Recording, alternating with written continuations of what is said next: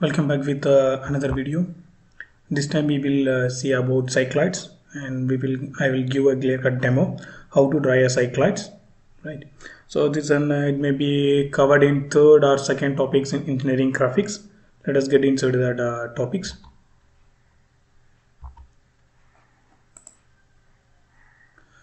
So cycloids are coming under the category of special curves, and this having 2 to 3 subdivisions like arc-medial spiral, involutes, etc. But we will see first attempt is cycloids. Okay, we have three types: cycloids, epicycloid, and hypocycloid. Under this topic, we will see first two, that is cycloids and epicycloid, and the third one you have to try yourself. It's nothing but the inverse version of epicycloid. It's not that much hard, right? Anyway, we will discuss, and most probably I will give a clear-cut demo so that you will not get any confusion. First we'll go with cycloid. Your circle of diameter t rolls on a horizontal line. Find its path and draw tangent and normal for it. First we have to construct. So what are the details we have? First we have a circle diameter of d. It's on a horizontal line, right? So construct. If diameter is 40, 50, 60, 70, nothing to worry. Just take the diameter and draw the circle, right? I have taken one circle and taking the diameter of d. Then as usual I have to divide it into number of parts. If you want, you can cut into 12, 16, 8. For my convenience, I have made 8 parts. And then I have to give the name, right? 1, 2, 3, 4, 5, 6, 7, 8 I have made. Then I have taken one horizontal line where it going to be rolled. I think you are seeing that horizontal line here to here. Okay. Then we should know how long it is. We cannot simply draw a line according to our wish. There should be some logic or some calculation. Let us check how to draw. Before that, I have mentioned that what is the dimension is diameter is d. I told you if you want you can use any diameter 30, 40, 60 as shown in the figure. So what is this length? Length is nothing but pi d or 2 pi r. That's a circumference formula. So for that only we have to make this line and we have to mark it. Then what we have to do, we have to cover like this. From bottom side already made a line, so top side also you have to make one horizontal line and you have to close this thing as shown in the figure. Then we have to draw a horizontal line from 7, 1 passing through, 6, 2 passing through, 5, 3 passing through, right? So we have a straight horizontal lines from each and every point. This point contains 7 as well as 1. This line contains 6 as well as 2. This line contains 5 as well as 3. Both are merging in a single attempt. Right?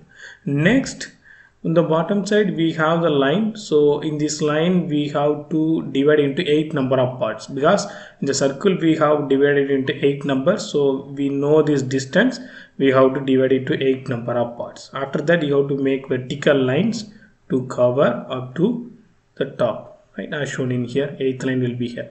So why sir, why we have to do this thing? Then I'll explain. Now we have to mark the center points. The center point is available here. From that also one line is coming, so we have to mark the center. Then you have to give the namings of the center. So let us check how to give the name.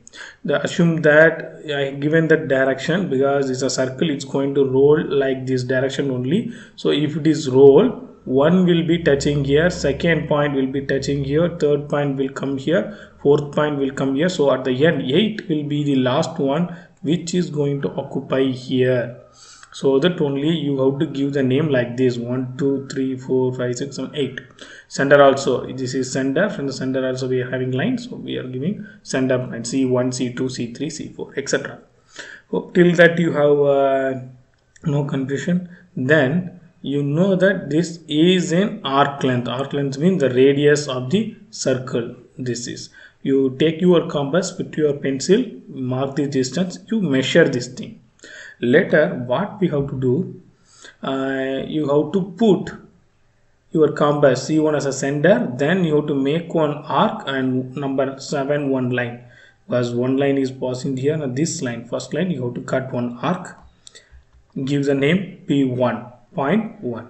Then similarly you have to cut another arc by placing C2 as a center, same arc length. No need of changing any arc length. If you initially you are taken correctly, go ahead, you cut on second.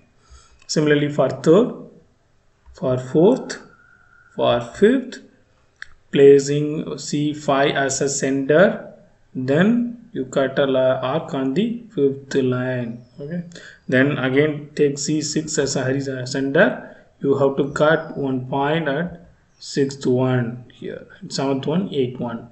Now you have made the arc. Thing is, you have to connect this arc. You will get the path traced by the circle. So there won't be any confusion for you. So I given very simple method without any confusion. You can follow the steps and you can make it by yourself. So next one, I have asked for the tangent and normal. So we'll go the same here with smaller this one. Yes, coming. So after making the arc, we have to mark any one point from the profile, curved profile. Assume that I have taken that point, right? So from that, what I have to do, I told you we should use the arc length. You should not change the same arc length. You measure from that point. You cut one arc. Okay, I given the name as T. You cut one arc on the center line. So here it's cutting. Then I have to make one name. Then I have to make one vertical, this line, vertical line from here to the bottom line. Okay, then I have to mark it. Then I have to connect this point CT dash to T. Okay, not CT dash to T by one line. So this is normal. Then you know that how to make the tangent. By touching one single point, you have to make one horizontal line. That is tangent. Now if you want, you can give the names and it will be over.